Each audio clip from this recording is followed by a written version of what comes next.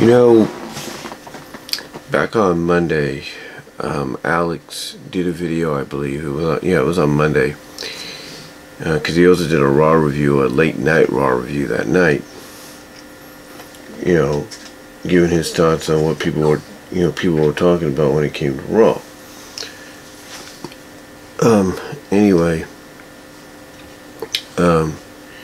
he did a live reaction video earlier that day to a video of basically called Why AEW Sucks.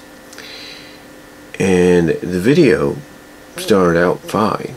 In his opinion, it started out fine.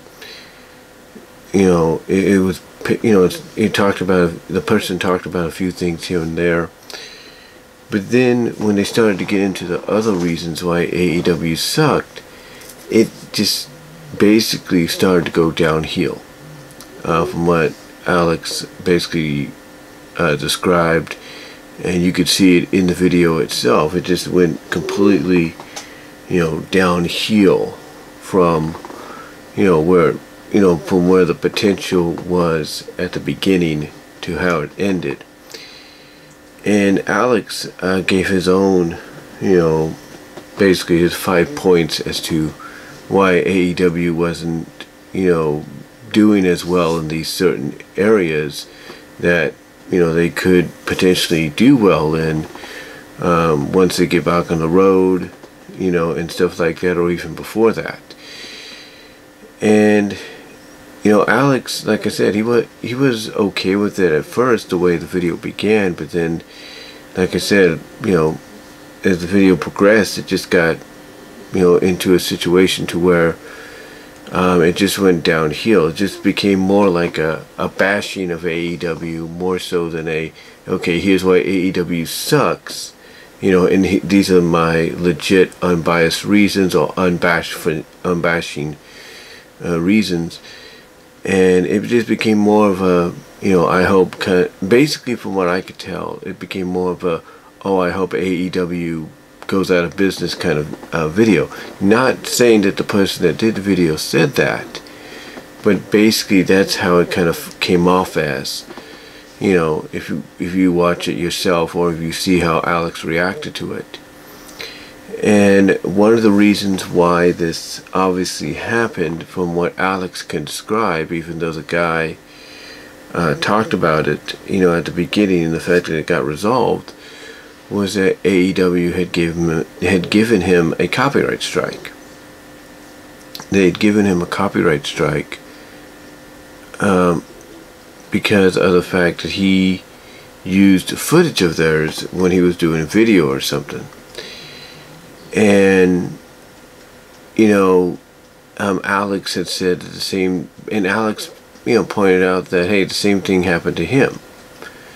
And one of the videos that he had with AEW footage on one of his secondary third channels, well, one of his backup channels, I should say, not only did it get struck down, the video, but the channel got struck down. And the same could be said for various times that WWE has, copyrighted striked Alyx, when it comes to his mashups, or some of his, some of his videos where he reacts, or he talks about some of the holy blank moments, in, either companies, throughout the year, like 2020, 2019, or even this year. Alyx brought that up, that, hey, it's happened to me too, and one of those times, it was on a channel that I had created, a new channel, and that channel got struck down, along with the video. Now, I hear all this, and I hear what Alyx basically talked about, and how he feels that this whole thing with this guy, this person that did the Why AEW Sucks video, basically I heard what Alyx, had to, how he, what he had to say on how he truly feels about why he did it. And that's basically because he was upset that AEW had given him a strike, even though pretty much he had cleared that up. And again, like I said, Alyx used for example that, hey, it's happened to him too, so he understands where the guy's coming from. But I hear all this, and it reminds me of the video I did about copyright.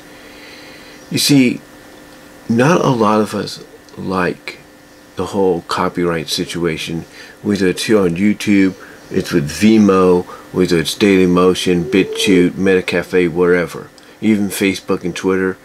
None of us like it. Let's be honest, none of us like this whole copyright situation. We all feel that it's a bunch of BS.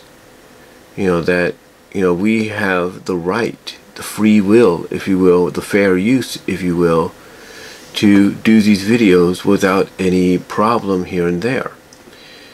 Now, Alyx did talk about the fact, I gotta go back and watch it, but I think he talked about the fact that it seems that, and I think the guy even that did the why AEW sucks video mentioned this, it seems that the more you kind of talk positive about either WWE, AEW, Impact, or whoever, the more likely kind of that you're potentially going to be able to do a best of video or a Botchamania video or a mashup video without any problems, because not only would you be addressing the fact that, hey, I'm doing this under fair use, even putting the copyright fair use wording at the bottom of the video in your description, but basically you'll be able to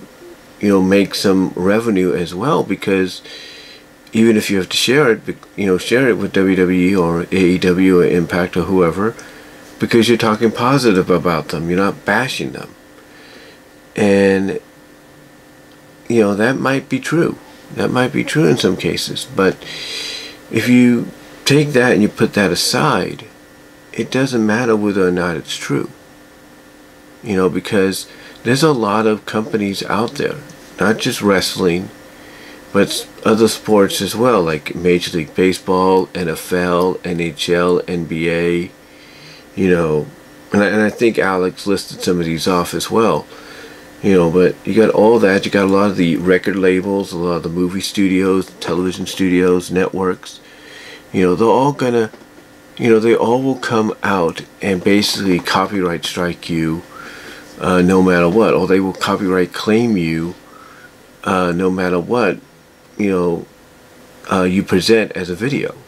Like for me, one of the things I like to do at times, especially now during the summer break with my mom off, is do animated music videos. There's the animated music videos, compilations of various shows and everything to a song, whether it's a PMV, a pony music video, which is mainly an MLP G4 Friendship is Magic video or inspired video, whether it's a fan vid, like let's say Sonic the Hedgehog related, whatever it could be. I like to do that kind of a video. I like to upload and share that kind of presentation. The problem is 75% of the time, what I'm trying to say is the problem is 75%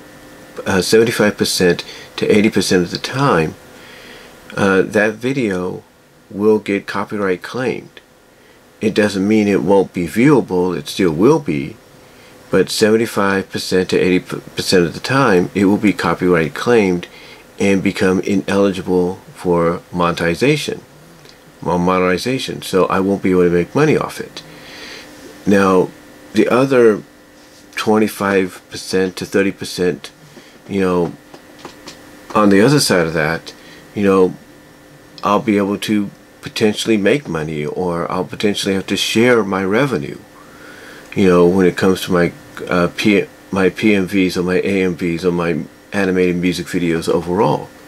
I'll be able to do that because of the fact that either the song is looked at as a cover, or we're getting to a point to where they're realizing, hey, they're not doing nothing wrong, and you know, they're giving us free publicity, so let's kind of, share the revenue with them, or let them make a little revenue here on the side, because it's not that big of a deal. But again, outside of that, on the other side of that, I should say, the other 75 to 80%, is basically, basically on the positive side of what I'm trying to say. And I'm sorry if I do stumble over my words. It is early. I just woke up from resting for a couple of hours after doing my previous video earlier this morning. But like I said, outside of that 25 to 30%, chance of me making revenue, sharing revenue, as I mentioned, that other 75 to 80%, of the time, outside of that, is, my videos are going to get, my animated music videos, my PMVs, whatever you want to call them, they're going to get claimed.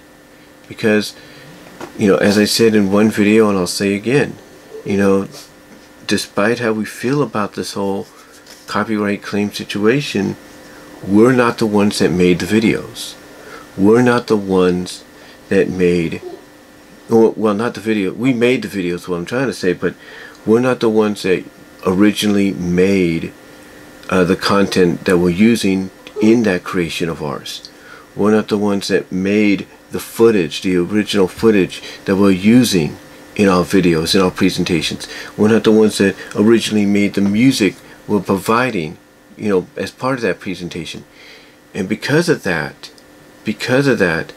these other entities, whether it's wrestling promotion, pro wrestling promotions, MMA promotions, if it's major league, whether it's baseball, leagues, basketball associations, football leagues, you name it, entertainment entities of, record labels, music labels, if you will, television and movie studio entities, network entities, if we're using content from them, there's a good chance, 75% to 80% of the time, that they're going to copyright claim that video. And if they don't copyright claim it, they'll copyright strike it. Or, if they feel like it, not only will they claim it, if you will, but to show that, hey, but to show, I guess, that, hey, they realized we didn't mean any harm, but we didn't get the permission, to use it, they will block the video. They will block it. They will block it from, basically being seen, which basically leaves us with other avenues to have to explore. And sometimes those other avenues will be the same way. A lot of people are happy that BitChute is around, but who's to say they're not going down the same path that YouTube has gone down, or the same path Vimeo has gone down, or Dailymotion.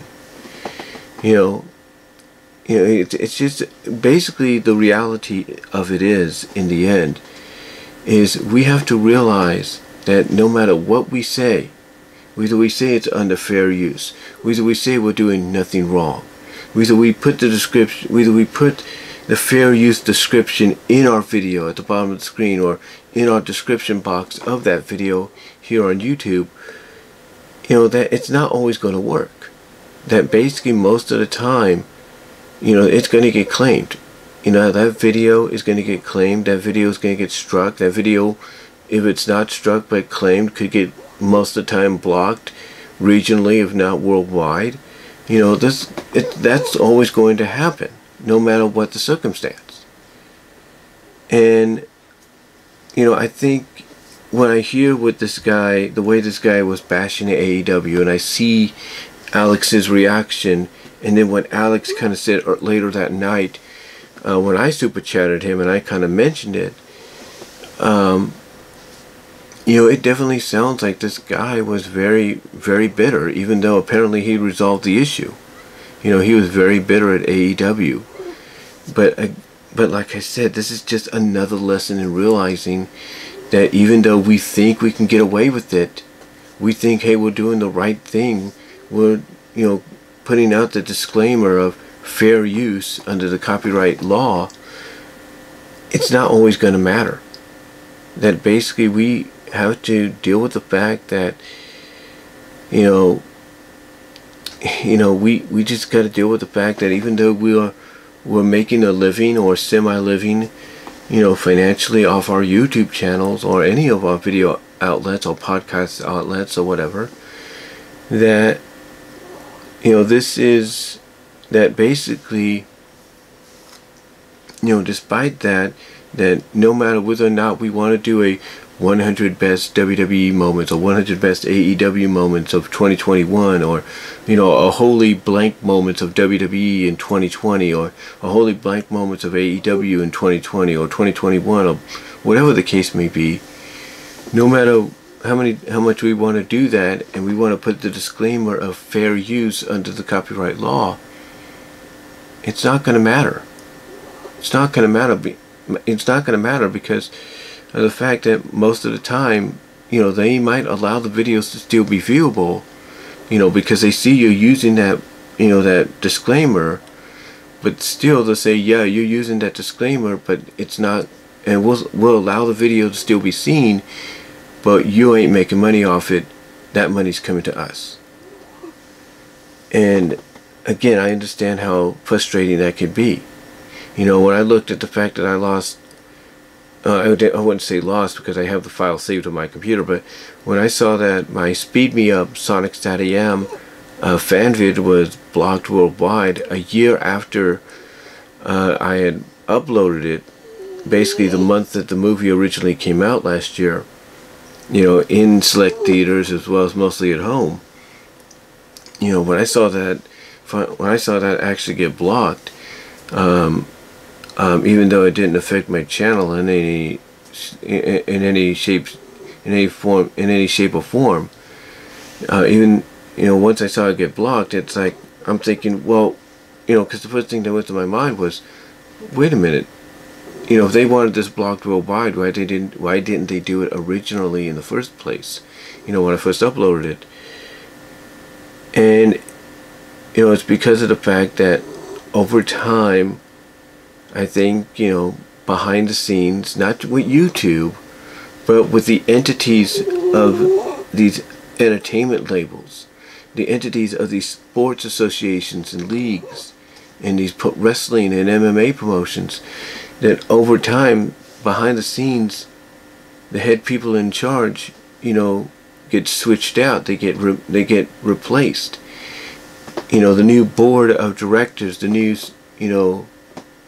inner circles, if you will, that are kind of like the head honchos and honchoettes, of these leagues, the ones that you have to report to, the be-all end-alls.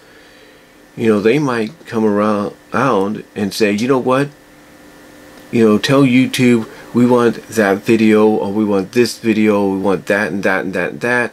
We want those blocked worldwide because, even though, they're not making money off it, they didn't get our permission, block them. They'll come up with a solution of, yeah, they can keep their channel, don't strike them down, but just take the video off. And there's nothing we can do about it, because it's a call. We could just, we can dispute it, and sometimes we'll be successful in that, but most of the time it's going to be the call, and we just got to accept that. One person I follow here on YouTube, as I've talked about before when mentioning this, is Angry Joe. Joe Vargas has said several times, even this year, that he does not like the copyright system that's going on. Saberspark has mentioned this as well. They both have kind of acknowledged the hypocrisy of the copyright system, and the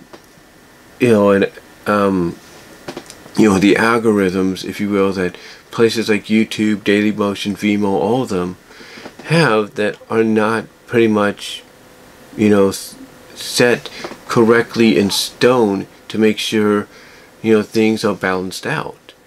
That, or there's an understanding of, okay, this person is, doing fair use, is utilizing fair use of copyright, so there's nothing wrong. These are people that have talked about this before, and because of the fact that they feel that the copyright algorithms, the system, and all that is broken. Because they feel that, hey, they're not doing anything wrong. Just like this guy that did the Why AEW Sucks video, probably, which is probably the reason he did it. Which is why Alyx himself has come out and talked about it. It's because it's affected him and some of his channels. Zara Nizarak of the Multimedia Chronicles has talked about it.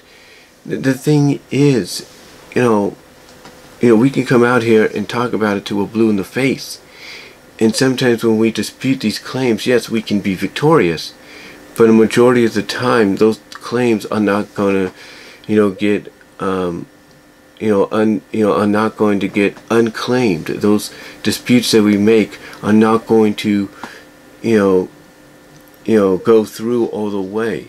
They're going to go in one ear and out the other, because pretty much the people that claim any part of that video, whether it's because of the music or the visuals or whatever, and even if for a silver lining they allow the video to remain, or for a silver lining they make sure your channel is okay, 100% okay, you just lost this one video, it's their call. They got first dibs, and there's nothing we can do about it. We just got to accept it. And like I said, when I see this video by this guy, and I see the reaction by Alyx, following Alyx for as long as I have, I can tell legitimately that, Alyx is on to this guy. And this is not to suck up to Alyx or anything. This is a fact, that this guy pretty much did a video where, even though the copyright situation was resolved, he still felt angry and bitter towards AEW. And last month he did a video basically venting out his frustrations on it and why he believes it sucks, and basically pointing out all these reasons that I will admit there is some point to it. There are some points to it, but most of the times are basically very unbalanced when he talks about them. So yeah, that's what I feel. Basically the reason this guy did it. I agree with Alyx, and again, it's not to kiss up to Alyx, but it's the fact that I think that's why this guy did that, and why other people do something similar at times. But let me know what your thoughts are.